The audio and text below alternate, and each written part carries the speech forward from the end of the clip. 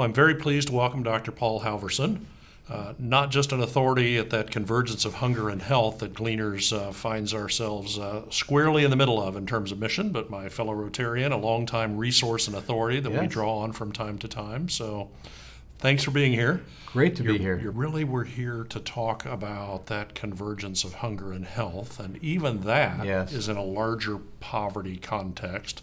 Maybe if you would give us a little bit of current state and the way you think we should be thinking and our audience should be thinking about hunger and health connected, and then we'll move on to a little bit of future thinking. The connection between hunger and health is so pronounced, and increasingly we know that things like hunger and homelessness that really have to do more with our environment and the way in which we live has so much more to do with our health than what we would have otherwise imagined. And so when people don't have access to healthy foods, or even knowing whether they're going to have access to foods, they may eat the wrong foods. And for them, it's not wrong. They don't know when they're going to get their next meal. As you well know, we're continuing to see food insecurity increase dramatically, and as we see the population increase in Marion County, for example, we see an increase, but we see more and more people in poverty, more and more people who are food insecure. You know, we have been focused very much at that connection of hunger and health. Right. And not just thinking about and researching and finding partners and really trying to go about the right way of gathering the most nutritious food we possibly can in quantity and volume, and really close the meal gap and nourish all of those we feed with the best food we can. Right. And we now measure our success as an organization, not just in meals served, but in the impact of that food on the top 10 chronic health conditions that you referred to. Right. We also, interestingly, find ourselves side by side now with hospital systems and health insurance companies and others who are increasingly focused and measuring based on social determinants of health. Yes. Is there anything you might share in that space with our audience? Yes. But also any guidance for us in how we think about our work? It is heartening to see our hospital systems, health insurers, beginning to get the message that if we can get upstream, we can actually decrease the demand for health services because we can decrease the incidence of disease, right? And so part of our focus should continue to be being able to look at reducing food insecurity. It's not just any food.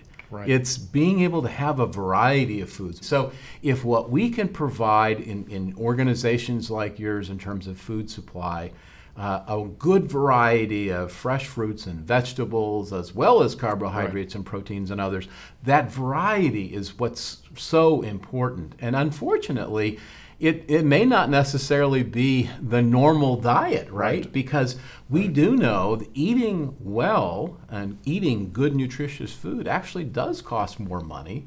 And the ability to access those fresh fruits and vegetables, for example, is not something that we should be able to, we don't take that for granted. So it's really important that we stay the course. The other thing I think that's important is to recognize that not everybody that's food insecure is someone that you could pick out and say, oh, that's a food insecure person, right? But what we know is that increasingly, even people with a job are food insecure sometimes, right? And so being able to recognize that we're all part of an ongoing system of food delivery and education and helping to recognize that it may be the part-time person that, they do get a job, they have a job, they get a check, but they may need help. And helping to identify those people and helping them to recognize that getting help is both important to their health and also easily accessible. And we need to find ways in which to reduce the stigma of people that access our food supplies. And I think large employers could do more to both educate and create opportunities for healthy foods and being able to set the tone for doing a better job. And I'm very proud of organizations that contribute to Gleaners because I think this is a community problem. Right. And this is a community asset, right? So collectively, what we do and what you do really, really matters to change the trajectory of health in our community. Part of the issue is also recognizing that as the city of Indianapolis, what a wonderful place. I love Indianapolis. Right. But you know, our health rankings for Indianapolis we're not doing so well. We've got a great health department. We've got a number of major employers that I think are really contributing substantially. But we don't suffer evenly. We just recently completed a survey, a study actually, and what we determined is that if you look at the zip codes in the Indianapolis metropolitan area, what we see is a zip code that's just a little south. You could compare that zip code to Somalia or other third world countries. And the difference in life expectancy of a little baby born in that zip code as compared to 18 miles to the north in Fishers this time is almost 18 years difference. Wow. So you really need to look at the zip codes. And beyond the zip codes, within the zip codes, the neighborhoods. And you know, one of the projects that we've been involved with is a project called Dip In, which is a partnership between the Fairbanks School of Public Health and Lilly, working with Eskenazi and the Marion County Public Health Department.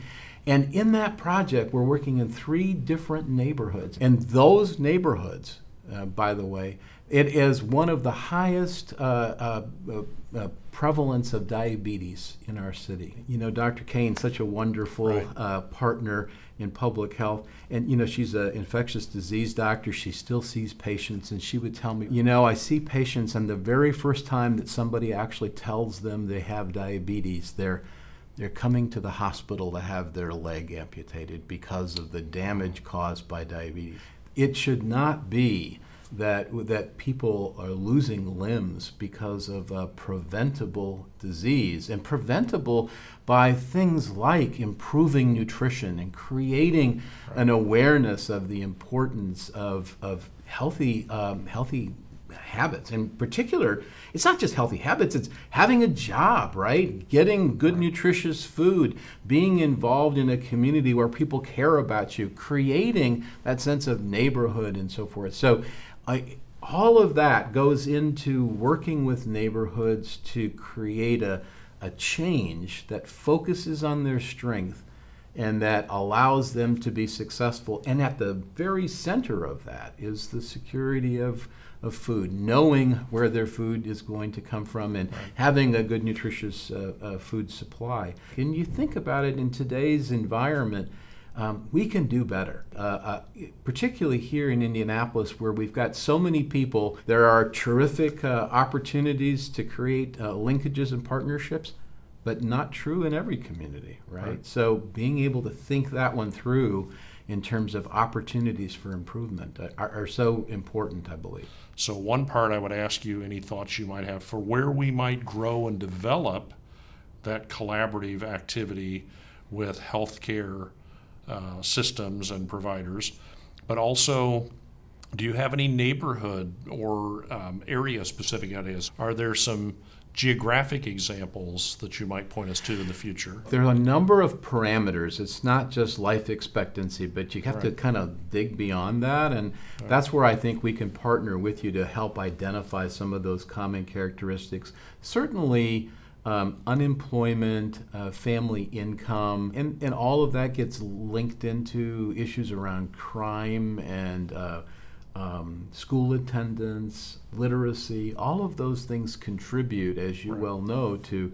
our ability to be able to create the environment under which people can live longer and healthier lives and having that quality of life that's so important. Increasingly, our hospital systems, our medical providers, even health insurers are beginning to think differently. They're beginning to say it only makes sense if we can create better conditions and begin to get more upstream, we can have a greater impact. I think what we should be thinking about is being fully cognizant of some of that infrastructure that we need, right, for being able to distribute the perishable foods. One of the neat things we're seeing in medicine and in health is increasingly these, they're putting on culinary courses for doctors. The idea of, food as a prescription, helping to create awareness around how to cook healthy, and then thinking about,